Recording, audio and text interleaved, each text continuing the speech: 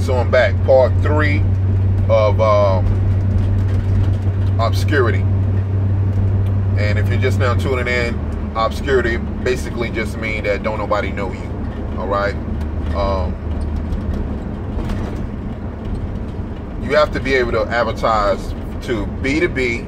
B2B means from business to business, and B2C, business to customer. And it has to go on every single day. Every single day. There's no days off, right? There's no days off. You got to be able to hunt. You got to hunt it. All right? And I'll be honest with you, real lions like to hunt. They love the process more than they love the prize. All right? Soon as it's cool for me. Like, I personally love to advertise. I love to sell. I love to get that client. I love when I go out there and I detail the car and it look like the bomb and I can upsell them right then. Right? I love it. I love it.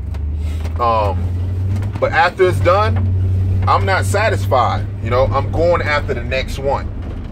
And then I'm going after the next one. Once I get that one, I'm going after the next one. And it's from day to day. And that's how you build it up. That's how you build up a massive clientele list. Because honestly, truthfully and honestly, you only really need about 1,000 clients. That's all you need. And some people might say, well, 1,000 is a lot. 1,000 is not a lot. It's not a lot. Not for one person. It's not a lot. So that's all you really need is 1,000 clients. Okay? And if you're able to get those 1,000 clients to spend money with you every single month, then you're going to have a successful detailing business. But you have to have the process of how to get these 1,000 clients already in order, right? You have to be prepared for it before it actually happens. And I get into that later on. Matter of fact, I'm putting together a web page just for detailers to come in, and you can get information like this all the time, as much as you need in order to build up your list.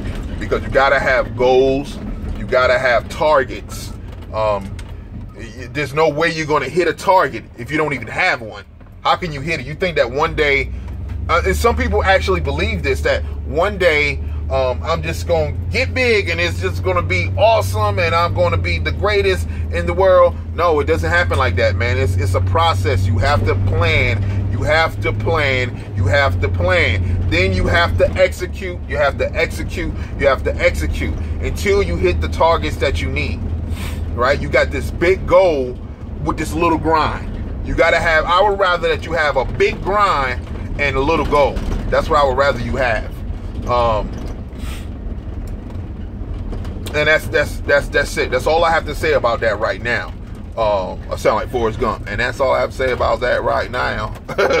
So, got a client I got to deal with right quick, and when I get back, I'm going to continue with part 4 of the Law of Obscurity, and we'll go from there. So, till next time, grind time.